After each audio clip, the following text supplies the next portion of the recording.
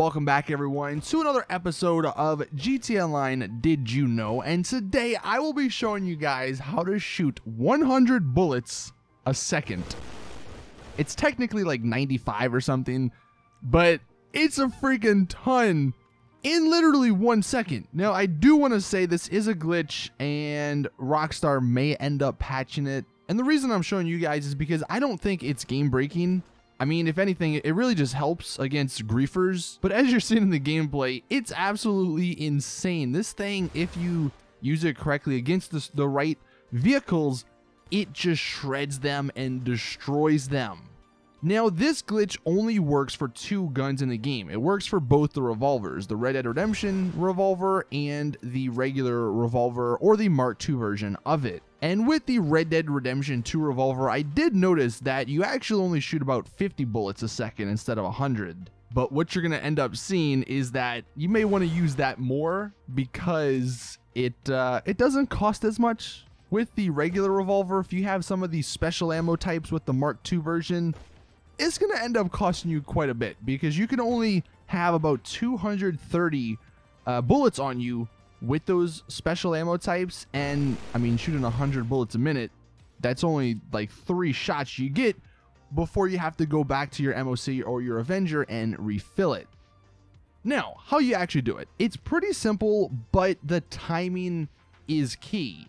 The first thing you need to do, go into your settings, go into your start settings, go to the camera option, and then actually turn off first person combat roll. That's important. If you don't do that, this isn't going to work. Then once you have that, obviously pick one of your guns and go into first person. And you're going to want to make sure that it's in the up position, aiming towards the sky. You don't want to be aiming it like towards anyone. You want it pointed towards the sky. And what you're going to want to do in first person is very quickly hit the right trigger and then the left trigger and square at the same time. If you do it correctly, once you come out of the combat roll, your guy will shoot up in the air. So again, you quickly tap the right trigger, and right after you tap the right trigger, you quickly hit the left trigger and square at the same time, and then you let go. That's what I do. There may be a simpler way to do it.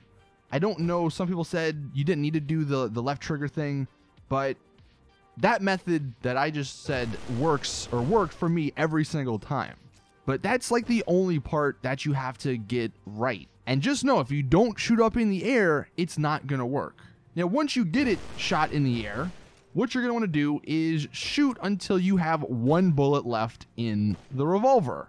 And once you have 1 bullet left, you're going to want to wait until the gun points back up in the air. That's another key important part. If you don't, it's not going to work. So it does take, a couple of seconds. It's not instant. You can't just instantly, use this. That's why I said it's not really overpowered. But once you get the last bullet and once you have the gun pointed up, then you're good to go. You can aim if you want, or you can just look at whatever. And then when you hit the right trigger, now fair warning, it is hard to control because you're shooting 100 freaking bullets a second, but it puts out a ton of damage.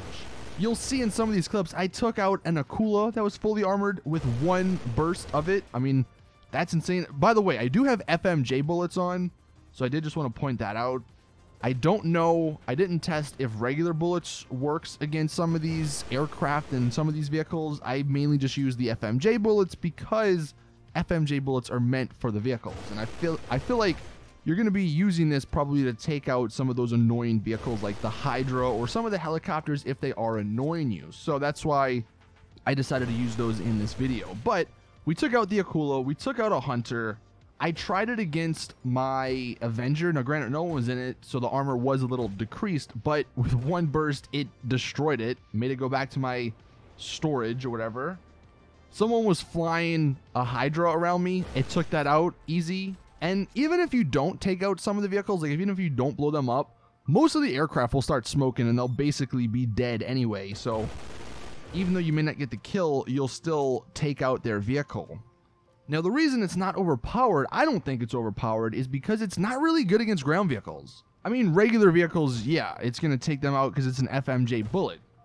But against stuff like the tank, the Insurgent. We even put it against the Stromberg, the Deluxo, stuff like that. It took quite a bit to even get them smoking. We tested it against the Insurgent. The Insurgent, I had to go back and get more ammo before it even looked like it was going to start smoking. So you're good if you're an Insurgent. Kanjali Tank, it took, I believe, 3 or so to get it smoking. With the Stromberg, it took like 3 or so times, and I don't even think it was smoking. Someone was flying a Deluxo at one point, you may have seen, and I may have damaged the car a little bit, but it was still functional. One thing I forgot to test it against was the fully loaded Ruiner. I wanted to see what it did against that. Maybe if someone could test that and let me know, that'd be awesome. But that's pretty much it. Like I said, it's very, very good for the aircraft in the game. If someone's in a Hydra or in any of the helicopters, really, I mean, you do have to be accurate with it. So again, that's another reason why it's not overpowered, because yeah, you have great power, but you also have to control it, aim it, and if they're flying fast enough, or if they're, you know, flying high enough, you're obviously not going to reach them. So there is a trade-off to this. And plus, the biggest trade-off is that you're going to be spending a ton of money on ammo, and the fact that if you're using FMJ bullets, you have to go back constantly to your Avenger or MOC to refill it. So it's not like you can just have an unlimited amount of this. You have to go back and pick it up. So hopefully you guys can find some use to this, at least before Rockstar patches it. I hope Rockstar don't patch it, because it's kind of cool, but unfortunately they probably will. You know, instead of fixing the cars that are broken, they're going to patch this. Anyway, thank you all for watching. Let me know in the comments what you guys think of this. Do you think it's cool? Do you think it's overpowered? Are you going to use this or not? But anyway, that is it with the video. Thank you all for watching. Please drop the video a like if you did enjoy and found it helpful. Subscribe for more awesome GTA content and this series every single Saturday. And as always, I'll see you guys in the next one.